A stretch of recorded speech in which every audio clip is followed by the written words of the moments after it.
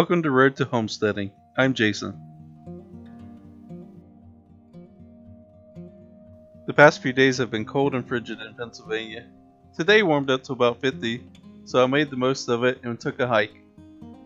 While I was out, I came across some rose hips.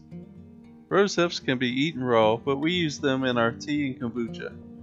And the best time to harvest rose hips is in the cooler months after the first frost, where they become soft and sweet. The Multi-flora Rose is a common invasive species originating from Japan and China, and can be found in abundance in our area. And I do recommend using gloves if you plan to gather rose hips. To air dry rose hips, I give them a really good rinse and drain, and then dry them off on a towel.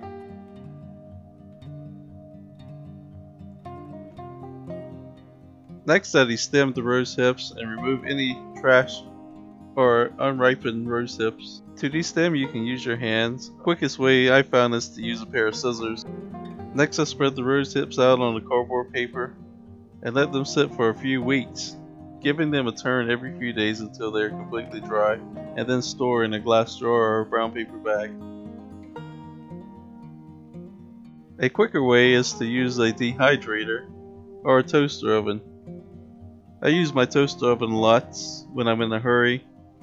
You can spread out the rose hips on your toaster tray on a piece of aluminum foil, and then turn your toaster oven to the lowest setting, and then run it for 10 minutes each time for about 1 hour. This really depends on the size of your rose hips, and it could take up to 4 or 5 hours to completely dry. When your rose hips are completely dry, they look similar to this.